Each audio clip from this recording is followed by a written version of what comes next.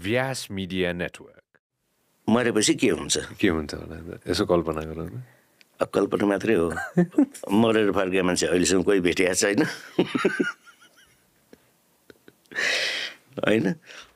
मरेर कोही फर्किया भए पनि लौ भन्ने एकजना नि भेटिएको छैन त्यसले गर्दा यो एउटा ध्रुव सत्य हो है तपाईँ जतिसुकै जेसुकै जतिसुकै म हुँ भन्नुहोस् घमण्ड गर्नुहोस् अनि जतिसुकै बडी बिल्डिङ गर्नुहोस्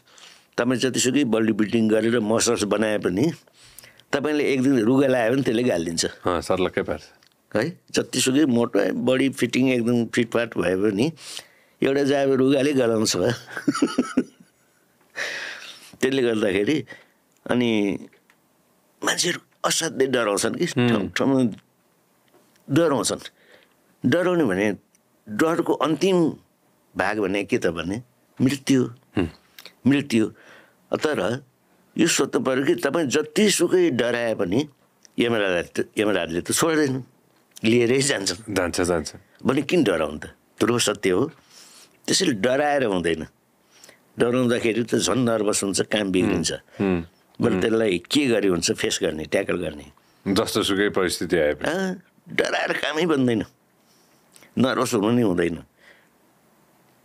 म चाहिँ त्यो सोच्छु त्यही भएर मलाई डर भने फिटिकै लाग्दैन पहिला पनि लागेन त्यसैले जर्नलिजम हुँदै जर्नलिजम पनि अब त्यो डरको विषयमै परेन कालमा पनि परेन होइन एउटा इन्ट्रेस्ट हो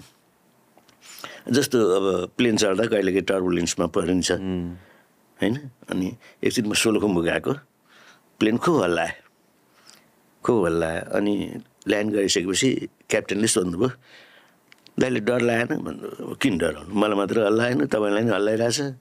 के काम डराएर कस्तो राम्रो लजिक दिनुभयो भन्नुभयो कि पाइलटै हल्लिरहेको हुन्छ सबैजना अनि म मात्र डराएर के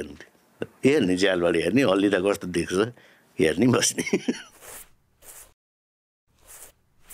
तपाईले हाम्रो क्लिप एकदमै एन्जोय गर्नुभयो होला अब पुरै भिडियो हेर्नको लागि चाहिँ युट्युबमा सब्स्क्राइब गर्न नबिर्सिनु होला